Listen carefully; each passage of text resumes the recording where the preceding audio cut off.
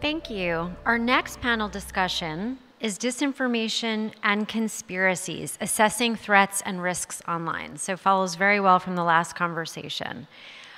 Specifically, the session will consider the risks posed by disinformation and conspiracies in the online space and the potential offline impacts on social cohesion, politics, and security. This conversation will be moderated by Mike Isikoff, Chief Investigative Correspondent, Yahoo News. Mike, come on up.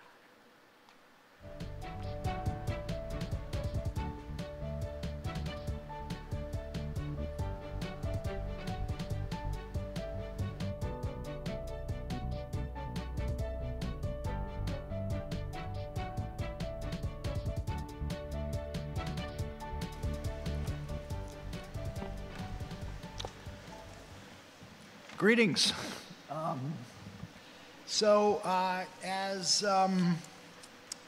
As was just explained, this is a panel on disinformation and conspiracies, assessing threats and risks online. And I am joined by Marc Owen Jones, an assistant professor in digital humanities at Hamad bin Khalifa University here in Qatar, and Zach Schwitzky, who is the founder and CEO of Limbik, which is a research firm that has done a lot of work in this area. I want to start out by citing a passage that was in the U.S. Senate Judiciary Committee report that was released just last week about the efforts by the Trump White House to influence the Justice Department, to pressure the Justice Department to try to change the outcome of the 2020 election. And there's one passage in there where they disclose that on New Year's Day, 2021, Mark Meadows, who's the chief of staff to the President of the United States, emails a YouTube video to Jeff Rosen, who was then the acting Attorney General of the United States, asking him to investigate the content of this YouTube video. The YouTube video promoted a conspiracy theory known as Italygate, which postulated or claimed that a tech employee of an Italian aerospace firm had worked with the CIA to manipulate the voting systems in the United States during the November election to switch votes from Joe Biden to Donald Trump. Now, needless to say, there was not a shred of evidence to back up this bizarre conspiracy theory. But here it was being promoted by one of the most powerful individuals in the U.S. government, the chief of staff to the President of the United States. I said on my podcast the other day that it sort of reminded me of the time that my then 11-year-old son showed me a YouTube video asserting that Australia did not exist. And I gently took him to the globe and showed him, yeah, Australia really is a thing. But I guess I want to just start out asking my two panelists here, what do we do about a world where one of the most powerful people in the country is buying in and spreading a crazy conspiracy theory on YouTube? And Marc, why don't you go first? That's a good question. What do we do, apart from, run for cover? But I think there's a number of issues that we need to do to tackle this. Firstly, people like the former President of the United States were never operating in a vacuum, right? The election of Trump comes on the back of the post-truth age. Now, there was narratives that were prevalent at the time about what the post-truth age meant. In the UK, for example, there was discussion about, amongst people on the right that were sick of experts, right? So this narrative that basically questioned those who were knowledge about science, scientists, educators, was something that was becoming widely accepted among the population. So when you have someone like Donald Trump who actually, indulges this sentiment by spreading false information, he's not preaching to a vacuum. He is finding a rapport with a larger group of people who probably believe in the same kind of things. And I think on a very fundamental level, one of the previous panelists, Fatima, she mentioned the notion of critical thinking and the idea that in Nigeria, education had become a national security issue. And I do take issue with the idea of securitizing education. But at the same time, one of the fundamental things that drives people's willingness to believe or indulge such conspiracies and false news is a lack of critical and expansive thinking. So it really starts on a very primary level there. Having said that, I want to take the conversation as well onto notions of what role platforms play and what role things like... No, we'll get to that, but it just is striking. Look, when you're the chief of staff to the President of the United States, you have access to, all the most sensitive intelligence that the United States government has in the world. And clearly, Mark Meadows chose to disregard all of that in order to promote a conspiracy theory that was of, politically advantageous to his boss, the President of the United States, who is demanding that they find evidence to back up his claims. Jason, your thoughts on this? So I have a bunch, and I think going back to your question about what do we do about it, the first issue that I struggle with is just how we frame even this panel, right, talking about mis and disinformation, because to me that immediately says something's true or false, right? And I think what we saw, looking at the claims of election fraud and what led to January 6th is, to the people that believe this stuff, it's true, right? It is their truth, right? So I think, as Marc said, we live in a post-truth world, which makes dealing with it difficult. And I think framing how we think about this, right, kind of the I'm wrong, or I'm right, you're wrong approach with the way that we name this immediately alienates people. And what we've seen in a lot of the work that we've done is taking this stance of, I have my version of the truth or what I believe, and what I'm trying to do is convince you that I'm right is not the way to approach this stuff, right? It's understanding why certain narratives resonate with certain communities, why they believe what they believe, and how do we subtly move them off of that belief and closer to our belief, but not immediately go in and say, I'm right, you're wrong, I need to get you over here. I think when we look at, and I know, Marc, you alluded to it a little bit, it's certainly a multidimensional problem, but when we think about, and a lot of the panels and speakers over the last couple of days have spoken about education and sort of these longer term sort of governmental approaches to this, and I don't want to discount the importance of that, but the work we do, we think about this much shorter term, and what concerns me is midterms next year, based on what we saw in 2020 on January 6th and what we're currently experiencing, and what the ramifications could be if legitimate losers of an election don't accept the result. So we don't have a generation between now and midterms 2022. So while I think all that stuff's critically important, what do we do in the next 11, 12, 13 months?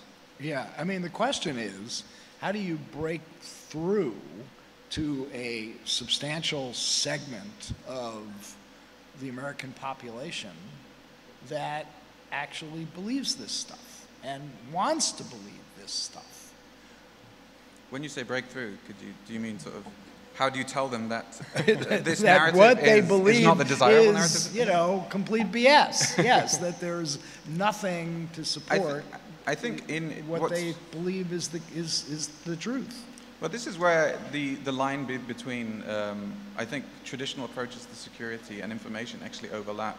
One of the things that's been found to be successful in attempting to access audiences who have those beliefs that you wish to change, to be diplomatic, is to find trusted people within those communities and then try and change their beliefs. So rather than focusing on a large group of people and trying to collectively change the message, which can be effective, but it's not as effective as finding a key interlocutor in that community and being able to change their views, and then that having a knock-on effect. Because what we see a lot in the disinformation ecosystem is it's not a flattened space. Despite all that talk about what happened in Capitol Hill being, or the talk of, white nationalist movements being non-hierarchical, I don't generally buy that. Within any of these communities, whether it's white nationalist kind of extremists or other terrorist organizations, there are people within those communities who exert a significant amount of influence over them. So what's an example of that working, of where a influencer is able to turn around the conspiratorial beliefs of, his or her fellow brethren? Well, I think the examples are less about them knowing that we don't necessarily know that they convert their beliefs, but we certainly know that they, by saying a certain thing, they are less likely to encourage their followers to spread those beliefs, right? So it's not always about change of mind, because it's very hard to change people's minds when you have issues of confirmation bias ideology. You can't, even like we said, we're dealing with a short-term time window, a short horizon. It's hard to really convince people to change their mind. But what you can do, you can sow sufficient doubt to prevent them being so convinced that they feel the need to share their ideas. And that's what we see, especially like in the Gulf region. I mean, I want to talk about that, but when I look at the landscape in the United States, where everything becomes politicized. So let's take, for instance, the anti-vax campaign or resistance to getting vaccinated, which is most prominent, not exclusively, but most prominent among the supporters of Donald Trump. It was Donald Trump who actually pushed for the development of the vaccine, and then was taking credit for the fact that under his leadership, a vaccine got developed. And he even told his followers at one recent rally that he had gotten vaccinated and sort of gently suggested they should, and was met by boos because they were so worked up. Because the very idea of being vaccinated, because at that point Biden was pushing for vaccination, it became a political issue. What do you do when everything is political? When everything is measured by, does it help one side or the other, or hurt the other? So, two things, and going back to what you said about belief, I think believability in this is key, right? And that's one of the things that we spend a lot of time on, is thinking about the emotive drivers of why this stuff resonates, which I think leads into a key point. And when you think about the politicization of vaccines, I think there's a deeper issue there that, it comes back to politics, elections, right? And by looking at creating or furthering this vaccine hesitancy, right, and saying now, that we've got a Democratic, president and administration, and, so they've essentially taken responsibility.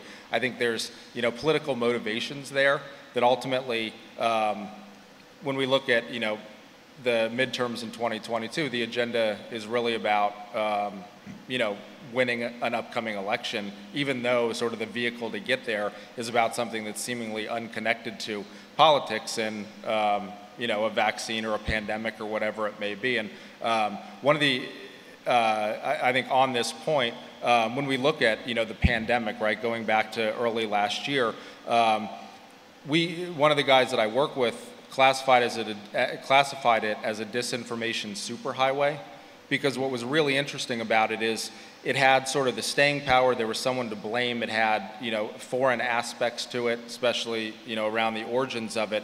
And you see that so many different topics and agendas use the pandemic to sort of further these seemingly unrelated topics. So I think there's something really interesting and, difficult, for lack of a better word, when we look at vaccine hesitancy. And I think it's sort of in this, broader landscape of really meant to or going to have real political implications around, upcoming elections.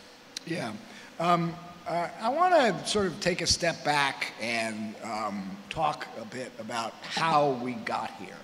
And Marc, I know you've done a lot of work in this area, and one sort of striking development to me is if you look back at the Arab Spring, in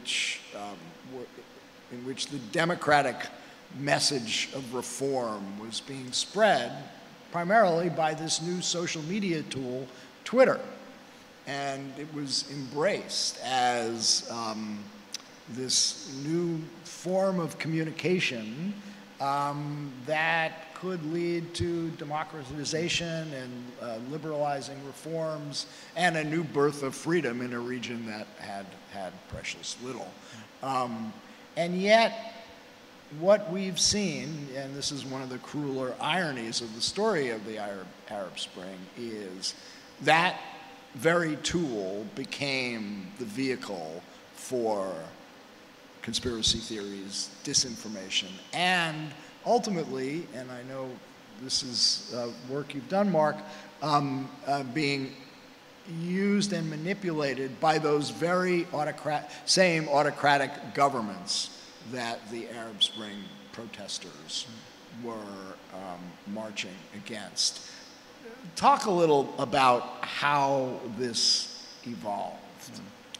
Well, I think it's a very interesting trajectory. And what I'd say, for anyone who's used Clubhouse, the new kind of talk-based app, I think most technologies have a honeymoon period, right? And so the Arab uprisings basically were the honeymoon period for Facebook and Twitter in particular, and YouTube to an extent. People approach technology, and in a way they believe the hype. So you have Silicon Valley talking about these products that connect people and facilitate conversation, and then obviously in the Middle East, on the back of a global recession, you have political demands for change. So you've got this kind of brewing political situation, this new technology that allows communication and mobilization, and then people's sudden ability to be able to express themselves freely in a context where they're not used to that, right? And when a new technology comes about in this way, there's a certain amount of naivety on people's parts. And I saw this particularly in Bahrain when I was studying my PhD. People were adopting this technology and not thinking about the potential consequences. Because for them, notions of surveillance through Twitter or Facebook were not extant. But the appropriation of these technologies happened very quickly. I think there's a tendency for people to think that, oh, Facebook, Twitter, 2011 maybe took about 4 years or 5 years before these technologies were co-opted. They were co-opted almost immediately.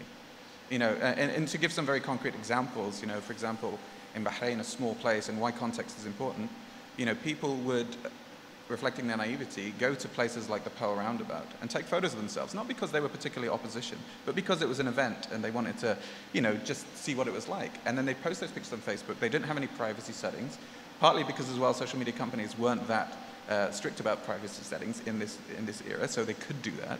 And then people would take screenshots of them, post them on Twitter and say, this person is a traitor, arrest this person. They put their phone number by them. And you'd have accounts doing this, vigilantes, circulating thousands of accounts. This was happening in 2011.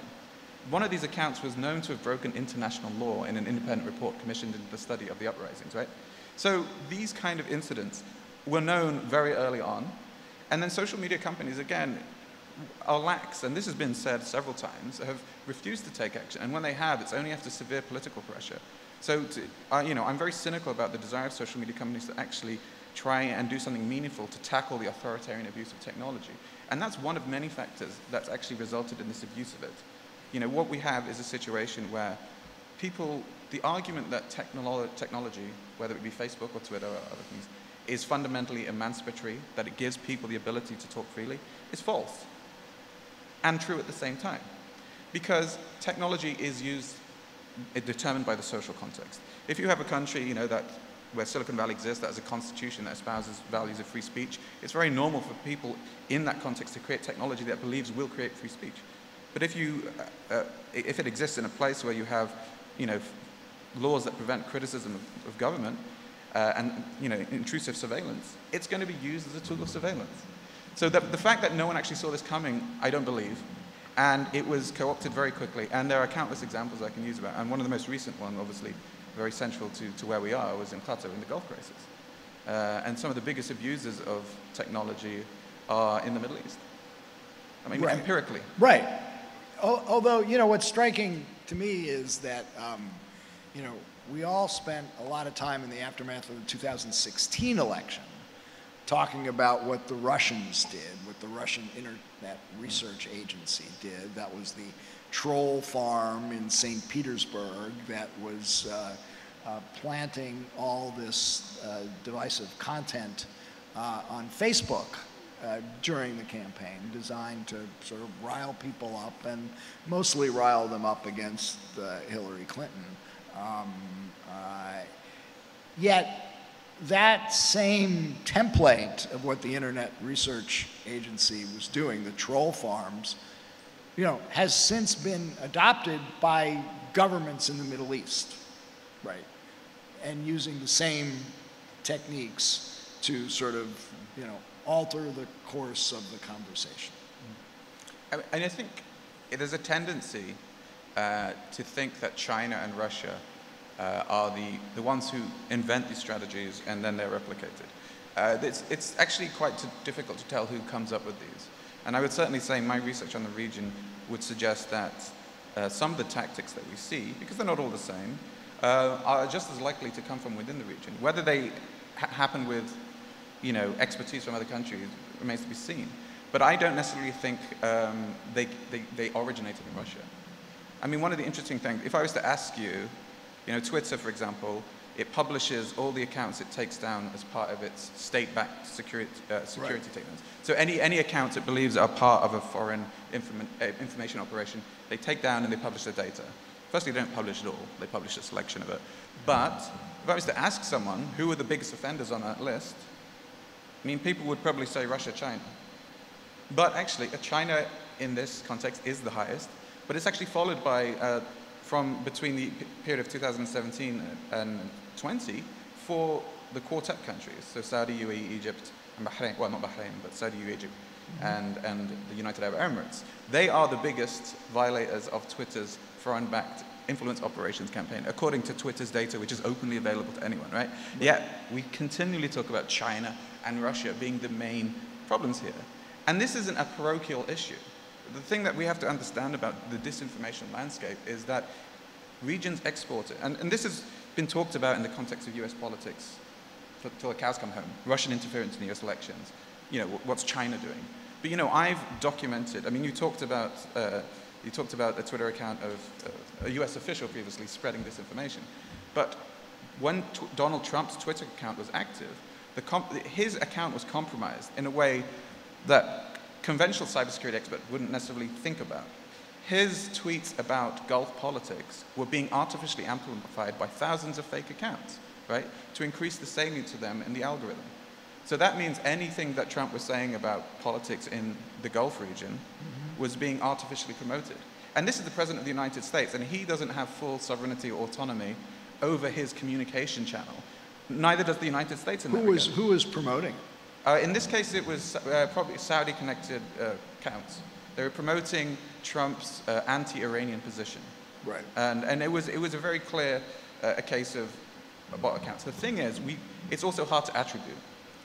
Another issue with disinformation, and this is partly to do with transparency, we can only hypothesize in many cases who is actually behind an operation. You could look at an operation and say, who does this benefit? And they might be the likely promoters of it. But unless you have certain information, you're only speculating. And this is also the same issue with Russian information operations and Chinese ones. Yeah, if it's in Chinese and it's targeting a Chinese audience, you know, it's likely that it's Chinese, right? But how do you know? Unless you have IP details and this kind of thing, which is very hard to come by. Well, on that note, Zach, you did, your firm did research for a report by the Safan Center about how these adversary governments, Russia, China, Iran, were promoting QAnon conspiracy theories around the globe. And, you know, that's, you know, it's sort of like head scratching as to how it would serve their interests to promote this crazy content that was spread by QAnon. But so tell us about, the research you did on that, how you reached the conclusions you did, and I guess more importantly, why? Why would, state-sponsored actors be spreading, bizarre stuff like QAnon? Well, I think so. An easy way to sum it up, looking at 2016 compared to 2020 or now, is that we as Americans have made Russia in particular's job significantly easier, right? Because there's a bunch of crazy stuff that we put out. Russia just amplifies it versus having to originate it, and it's not that binary, but it's a lot more about amplification now. And if you think about Russia in particular, which differs, significantly from China in terms of their agenda, if your primary objective is just to further social discord, right? Why not use what's already out there and decisive and just use your resources and capabilities to amplify it? I think to Marc's point, which is spot on, when we look at foreign influence, I think the way we think about it is it's foreign originated or it's foreign amplified, and they're kind of one and the same, because as Marc said, it's very difficult to know with certainty where something originates. And I think one, it's where these accounts are based, if they're Russian or Chinese or Saudi, anywhere else. But also now we've seen a lot of evidence that Russians and Chinese in particular are outsourcing this, right? Black or dark PR firms in Philippines, Thailand, Ukraine, you name it. So if you do have the location, explain that. How does this work? The outsourcing. So if you're a PR firm in Thailand, and Google did a great paper on this, where they actually went on the dark net and found somebody to hire to do this work to see how the process worked. But if you're a legitimate PR firm in the Philippines, and you can try to do that work and make whatever you're going to make, or you get a state actor coming in and saying, here's what we want to utilize your services for, and they're going to pay you significantly more. They're taking those offers, and so these are real examples of a Filipino PR firm gets hired by who? People or organizations, agencies, individuals representing states, and that's where it becomes. Can you give is there a specific example of which government? So we've seen sponsored. We've seen examples with both the Russians and the Chinese, and it makes it, I think, to piggyback the point Marc was making, is it's very difficult. It makes it more difficult to look at attributing a campaign or content to a particular country, because now, even if you do know the location, you see it in the Philippines, right? But the objective or the agenda aligns with China or Russia. And there's one case that was really interesting that we've referenced in the past, where it was one group of accounts that we could attribute back to an email address in the Philippines, and I forget the exact date, but it was April of last year, where they went from very aligned with Russian interest and almost overnight became aligned with Chinese interest, right? So, and without any more sort of proof than that, it said to us, here's an example of somebody that was working on behalf of the Russians and then took, the resources and capabilities that they had and just repurposed them for a different customer. So on the spread of the QAnon conspiracy theories by these actors, what did you find there? And to Marc's point about how do you make the attribution that these were state-sponsored accounts that were promoting this? So I go back to, and I'm generalizing, but I think the motivation for foreign actors to get involved with QAnon conspiracies is it's convenient, it's easy. The attribution, we look at it in two ways, right? What we call known foreign accounts, where we have some information that tells us where these accounts are based or the content is originating, and then likely. And what we're doing there is looking at a whole lot of characteristics, both about the accounts, the account behavior, really any information that's available historically, and then the accounts themselves, the content, as well as similar accounts and content, right, that we know where it's originated.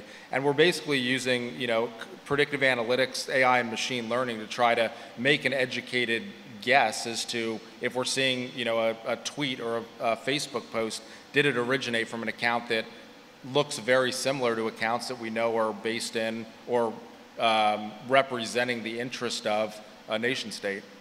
Right. Interesting that you use AI technology to find this stuff.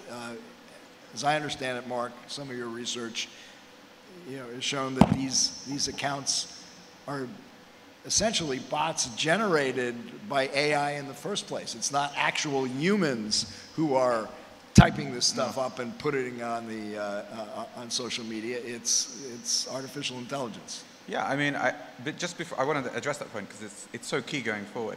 But I just think I want to just continue for a second what Zach was saying about the notion of attribution.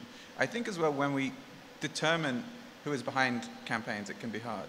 And I talk in my upcoming book about the notion of disinformation supply chains, because in some examples you have like the cheap Macedonian factory where people are paid $1,000 a month to create fake content in English about the US elections, right? That happens.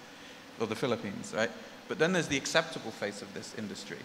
This is the Cambridge Analyticas of the world, right? And just to give a concrete example, that's hiding in plain sight. If you look at the FIRA filings, you'll see that SCL Social, Cambridge Analytica's parent company, were contracted by a sort of British PR firm working for the UAE to create Facebook adverts, framing Qatar, for example, as a terrorist-supporting state. And you can go on these public documents and you can see screenshots of the adverts that they designed, right? It's there in plain sight. And this is a company that operates legally in probably prestigious surroundings. And there's plenty of examples. Wait, the Cambridge Analytica company. SCL Social. Yeah. They filed as agents of the UAE government? So Project Associates were working for the UAE Supreme Media Council, and they worked with SCL Social to create this campaign. Okay. But there's a filing. It's there, it's public. And right. This is not a secret, but the work they're doing is actually quite phenomenal, because they are actively engaged in promoting tensions, social tensions, and that could potentially lead to conflict, making money off it, and this is happening in plain sight.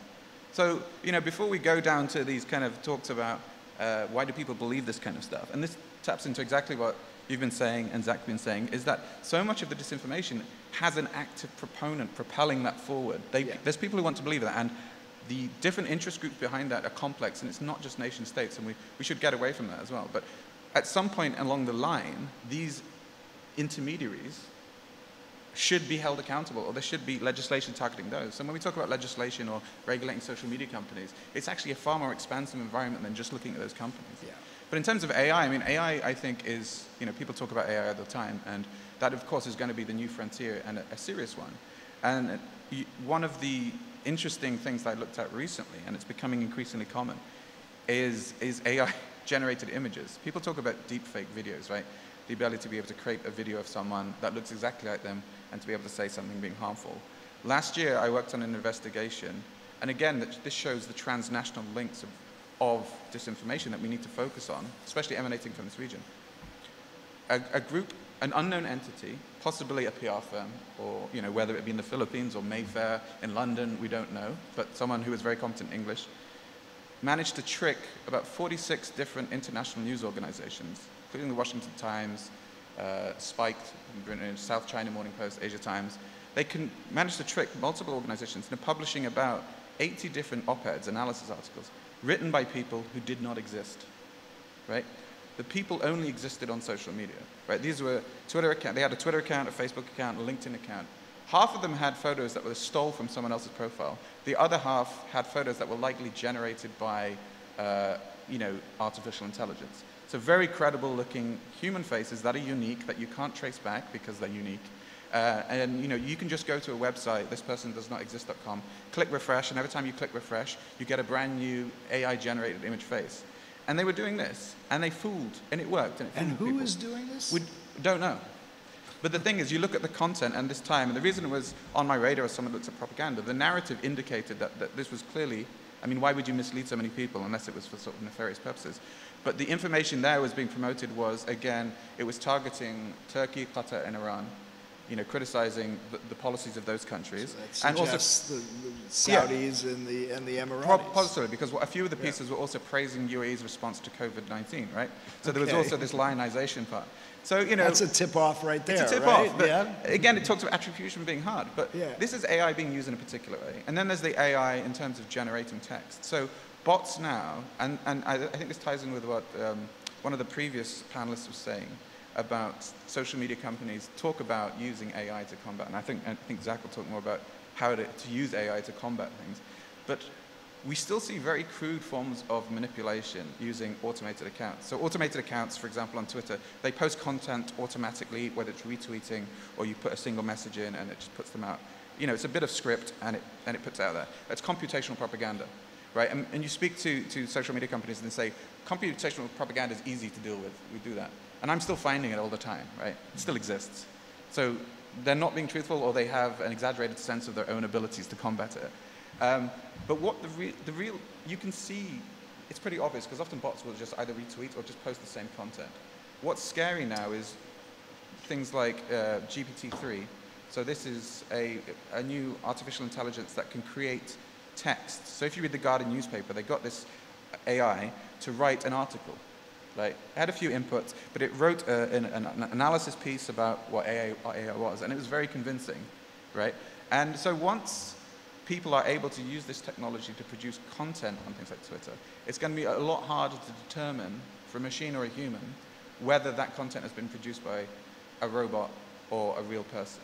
And right now, we're at a point where it's quite easy to identify bots and generated content. But I think we're getting to a place where AI is going to be so sophisticated that bots are going to be the more sophisticated forms of manipulation in terms of information.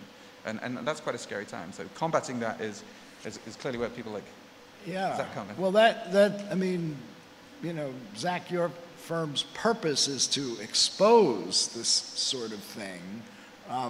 It sounds like it could actually present quite a challenge for what you're trying to do. Yeah, and I think expose, yes, but more importantly, counter. And I think an analogy I like to use is it's like steroids in sports. Because whatever the league, if you take baseball, for example, whatever they're testing for today, the players stopped using a year or two or three ago, right? So you're always trying to play catch up. And I think the point Marc made, you know, the technology, the capabilities are advancing this stuff so fast that it puts governments, private sector in a predicament, which is, do you continue to try to play catch up, or are you willing to play by whatever the different set of rules that your adversaries are playing with, right? Or no rules at all. And I think it very quickly creates a gray area. So one of the things that we look at from a countering mis and disinformation perspective is, if you can understand what narratives are resonating, why they're resonating, then you can almost take the same approach to that, to that analysis and apply it to the messaging or the counter message that you're thinking about deploying, to say, is this going to resonate with my intended audience and drive whatever your desired outcome is? And I think, so that's all messaging specific, right? And there's a lot of benefit to being able to, you know, quote unquote, optimize the message for different audiences. But I think the point that Marc brought up earlier about the messenger is critical, right? Because if you think about, you know, go back to vaccine hesitancy. If somebody doesn't trust the government and the government is putting out messaging saying, here's why you should get vaccinated, it's not going to resonate. It's not going to change their mind, right? There's got to be sort of that community credibility, somebody within a given community that, you know, can speak to these people and try to get them off their existing belief system and over to something that better aligns, in that case, with the government. So that's one of the areas that, in addition to trying to optimize the messaging, it's about identifying the optimal messenger. And the last point I'll make on that, which it was interesting, because at sort of a very broad scale, we wanted to understand for a US adult audience, where is their trust right now, or the, you know, perceptions of different sources. And so we took the exact same text and told, I think we had about 50,000 person panel, and some of them were told that this originated from a US news organization, others told it was foreign, and then we went more specific, said Russian, Chinese. And what we found generally, right, and this was political affiliations aside, that the majority, and it's a slight majority, but a majority of US adults find foreign news sources more trustworthy than domestic. Huh. So that's our baseline, interesting. right? We're starting at obviously a significant disadvantage if you're coming at it from the US government's perspective or a US news organization trying to convince people that you're credible. Right. Let's talk about the responsibilities of the social media companies and what they're doing wrong now, and if there's a way to get them to do better. We had the testimony of Frances Haugen, the Facebook whistleblower, just recently talking about how Facebook's own research showed that the company was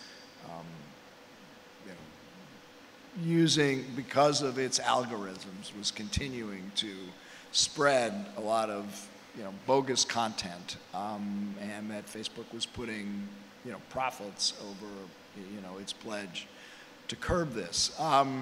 What did you make of Haugen's testimony and the response to it, Marc? I mean, Haugen's testimony was compelling.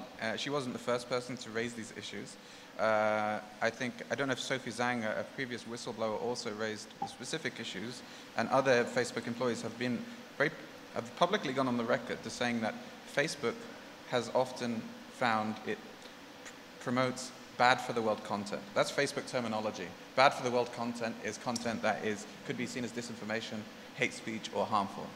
And it's another example of when the problem is clearly known about, it's in the public sphere.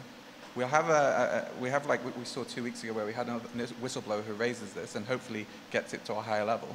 But again, I think this recalcitrance and it seems that nothing changes despite these numerous scandals relating to social media. And I think all it does is reflect, again, a general unwillingness of them to harm their own business model. And so I think it's very right to be cynical about social media companies and their intent. It doesn't mean they aren't doing good things or trying to do good things. It's just, I think the scale of harms is often outweighed by their particular business model, which relies on generating engagement for advertising revenue and monetizing individuals, actually as datafied subjects. So if Facebook brought you in and said, okay, you have, total power to change how we're doing business right now to address the issues you've identified, I go to that server farm with the problem and unplug it again, I think. No, I mean, seriously, like, I think, firstly, in a PR sense, if I had a dime for every time a Facebook employee, oh, thank you.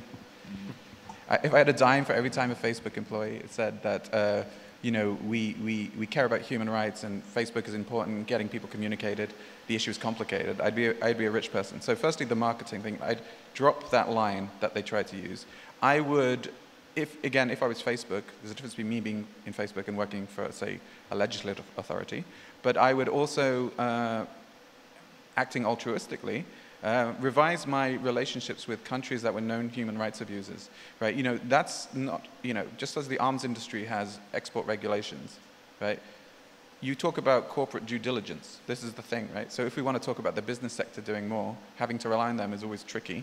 But within the framework of corporate due diligence, you could put human rights to the fore. It's no good saying we support human rights and just focus on this notion of free speech, because that's one of many human rights, just as the right to free and fair elections is. And so they tend to focus on this free speech thing. But the issue with that is that it's also misleading. Because as I said before, how do you quantify, and Facebook don't necessarily, or do they do this? And another recommendation would be you need to actually have a department that does that. How do you actually quantify, on the balance of things, whether your platform is being used in a country or in a context to facilitate human rights or actually work against them? Why can't you determine that? Because once you determine that, you can say, actually, our platform is being, on the balance in this country, country X, being exploited as human rights, to facilitate human rights violations. Therefore, we should not operate in this country. That's me saying that. Obviously, Facebook will be like, yeah, that's a business model issue. But I'm saying that's what I do. Yeah, but also just, given what Zach was talking about before about the way state actors can disguise their own role using PR firms in the Philippines or whatever. Right. That could make, the Burmese government could use a Filipino PR firm to spread messages about the Rohingya, and you wouldn't, because it's coming from, a different account that's not Burmese, you might not immediately. Well, I think absolutely, but identify that as state's propaganda. I think engagement with civil society is a really important thing, and Facebook and Twitter particularly, they do this in an informal level. Facebook are more proactive in making themselves appear like they're doing something, and they're bigger, they have more money. But you have numerous NGOs that deal with either human rights abuses, tech-related NGOs that are country-specific, that might focus on Myanmar or the Gulf. You need to actually create a formal mechanism of engagement with these countries as the reliable eyes and ears on the ground in terms of human rights abuses, right? You don't necessarily need, those organizations exist, they're the experts in it, and they're the ones that could make those, or help you make those decisions about whether or not the country in question where Facebook is operating is being exploited in a specific way. And of course, it doesn't obviate those issues you raised. Okay, I mean, human rights abuses is, an area, a lot of people could agree on, and regardless of where it's coming from, you could sort of identify what might be, promotion of human rights abuses. But what do you do about the example I started out with, which is the Italy Gate YouTube video that was being circulated and spread by the Chief of Staff of the President of the United States? I think as a company or as maybe an alternative solution legislative-wise?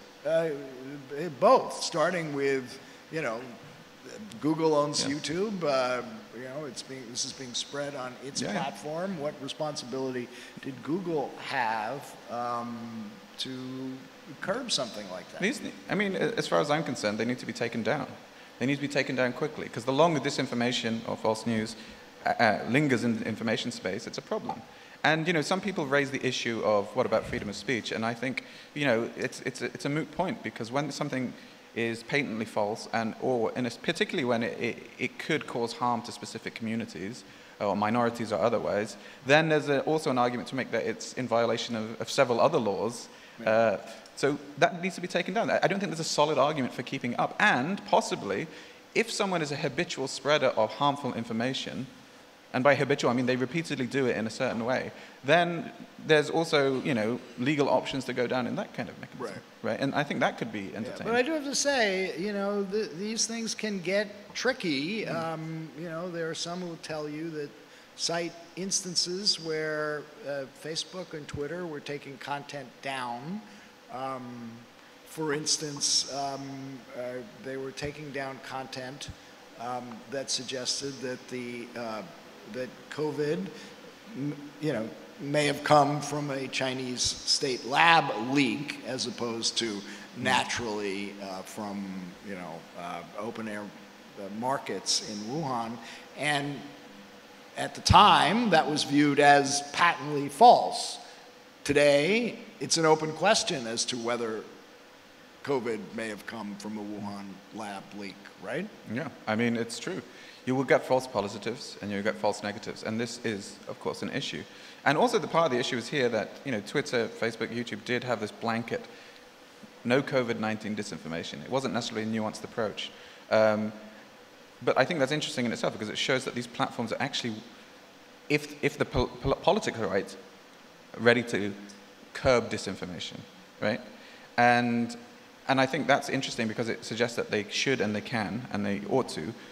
It doesn't mean that you won't get these instances where something that could be very truthful is censored, of course. But, it's the nature of, curating information that you'll get these false positives and false negatives. And this happens anyway.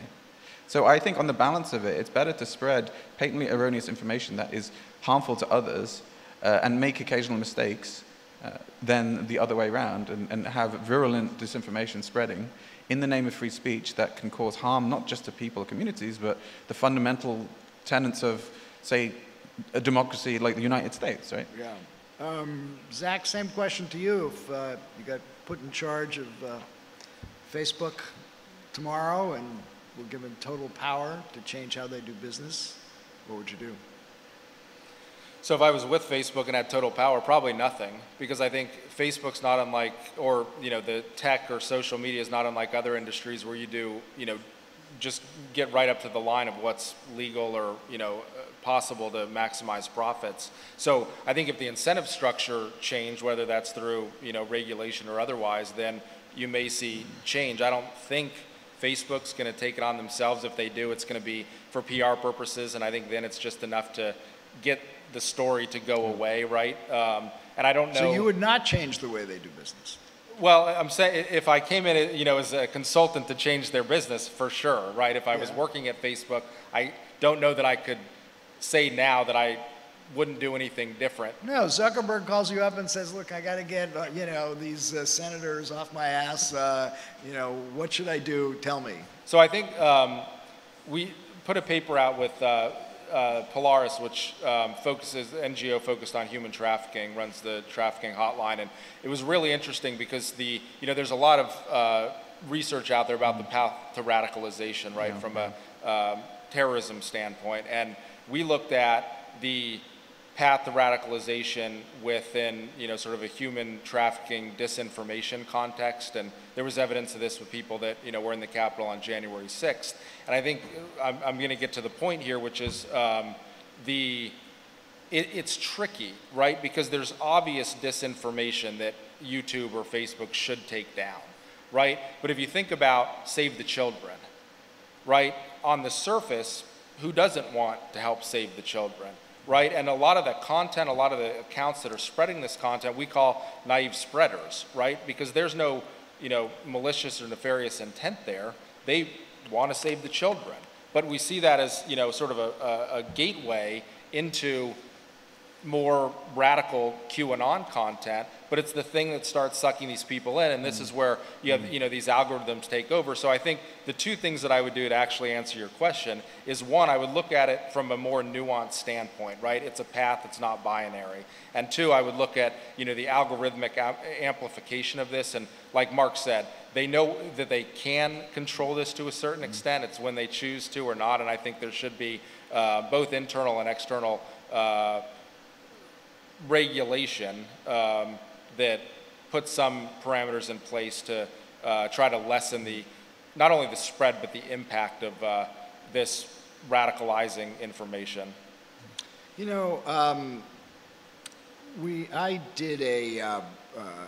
I have a podcast called Conspiracy Land, in which I look at conspiracy theories and how they, who spreads them and how they evolve. And one series I did in that was last year. Trump, this is May of 2020, is super pissed off at Joe Scarborough, Morning Joe, and sort of goes off on a series of tweets, basically making the completely bogus claim that Joe Scarborough had murdered a member, a woman staffer 21 years ago when he was a member of Congress. And this was actually a crazy conspiracy theory that originated among Democratic partisans on the left when Scarborough was a Republican member of Congress, and then gets adopted by Trump to bash Scarborough. And one thing I discovered in the course of reporting this is that Twitter had this internal policy where world leaders were given freer reign to tweet anything they want, because that was part of the democratic dialogue in that country. And it seems to me that Facebook has had a similar policy where world leaders get this sort of extra ability to spread all sorts of nonsense. Since then, obviously, Trump has been kicked off Twitter. But it does strike me that there was quite a double standard there. And I wonder, should that have been called out sooner, and the social media companies be stricter about this? I mean, I would think so, but I think this is a very interesting aspect again of talking about these universal rules that are then selectively applied. Yeah. And I think you look at, I remember I was doing a study I was looking at Twitter's political advertising. So Twitter banned political advertising, paid for advertising, right? The idea was that no election should be bought, right? So this valiant principle being kind of heralded. And then I was trying to figure out how in this region there was propaganda, there was these kind of messages about a certain state leader in the Middle East, really like talking about how amazing he was, right? And I thought, is this political advertising? Because the function it was a paid promotion. So I looked on Twitter's political advertising. It says no political advertising is allowed. And I was like, that's odd because this looks like it. I went to FAQs, and they have a caveat hidden in the FAQs that basically allows for local displays or customary displays of, demonstrations of loyalty to particular leaders, right? So, but this is kind of absurd, right? In theory, there could be a dictator somewhere, and where free speech is not tolerated, but it's fine to talk about how great this person is, but you can't then run a political campaign in a democratic state, right? So what this shows is that Facebook, Twitter, these companies talk about universal human rights, but are localizing their laws depending on the countries they exist in, right? And this has come up a number of times. It came up with Netflix when they banned a certain series or episode of a series in the Middle East because it contravened local laws. How can you respect local law if some elements of that law aren't actually in line with the things you say about human rights? And I think that's interesting. But to finish off, because I think, running out of time, I want to kind of make this point that needs to be made is there's a lack of transparency from these companies anyway. You said you found out this internal kind of thing, right? I was in a closed meeting with Twitter and Facebook the other day, and I just asked, for example, one of the issues we knew about Myanmar and the genocide that happened there was that Facebook really didn't have any people speaking the local language who could moderate content, right? So I just asked, how many people do you have, for example, moderating Arabic content in Twitter? How many does that compare to English? What's the ratio? They don't know, they didn't tell me, they don't publish that. We don't know. We don't have the ability to transparently determine what mechanisms they have to combat even things like moderation. We don't know their capacity. Don't they just use AI and they Google translators? They have different levels of it, but sometimes it does go to a personal thing. But also, when it comes to things like training those processes on that, that's also very problematic. But they just don't tell you. And this is another thing, is that people around the world are beholden to these corporations in Silicon Valley who, in my experience, and this is this theory of it's called techno-colonialism. It's you exploit markets in the developing world or the global south, make money from those markets, but with less responsibility. Because at the end of the day, if the politics permits, you can get away with it. And so, I think that's what we have this issue is. I think in the past 3 years, particularly in Arabic language Twitter, myself and other analysts have noticed how Twitter seemed to ignore more and more the kind of problematic content that you see in non-English languages, ignore it and let it fester. So these companies are not just acting universally in a way that's problematic. It's different depending on the region and the politics. And this is a problem because it's unequal and it's leading to disproportionate problems in markets, that are fly beneath the radar. And I think that's something that So just to sort of, square the circle here, Jason, regulation? Is that what we need? And how would that work? I don't know, and my personal view is I don't think so. The fundamental question that I think about and I think really needs to be asked and examined is who should be the arbiter of truth? Is it government? Is it the social media companies? Because I don't think we can trust ourselves, right, to moderate the content we've seen, right. Without any other moderation. And can we trust the government? And can we trust the Do you social want media to, companies? Right. And that becomes the issue. And I think Marc's right. There should be more transparency about what is being done. But I think you brought up a perfect example in the COVID origins use case, right? Is it true? Is it not true? Should it be removed or flagged? Should the social media companies be making that determination? Should the government, should we wait for, and that's where I struggle. So, you know, I don't know, is a bad answer, but the answer. And what about lifting or reforming Section 230 of the Communications Act that gives the social media companies immunity from civil litigation over what it's published? My concern, I think it should be looked at for sure. My concern is that we swing way too far to the other end of the spectrum, and it's probably a bad way to describe it, but to me it may be scarier to have government acting as that arbiter of truth than whatever the social media companies are doing right now. Well, you know, modifying 230 wouldn't necessarily make the government the arbiters of truth. It would allow private citizens to sue the social media companies that publish falsehoods about them. Right. Correct. I think it gets into very tricky territory, though, right? Because at some point, somebody's going to have to make the determination. Right now, if you've sort of got, you know, no liability for what's on your platform and nobody can come after you, that changes, you know, does a 180-degree turn if people are coming after you, and, you know, somebody's got to make the determination as, you know, what's true, what's not. Right. Well, this has been a fascinating discussion about a big problem for which there does not appear to be any easy answers, but I want to thank the two of you for what has been a really enlightening discussion. Thank you very much. Thanks, Mike. Thank you. Thank you.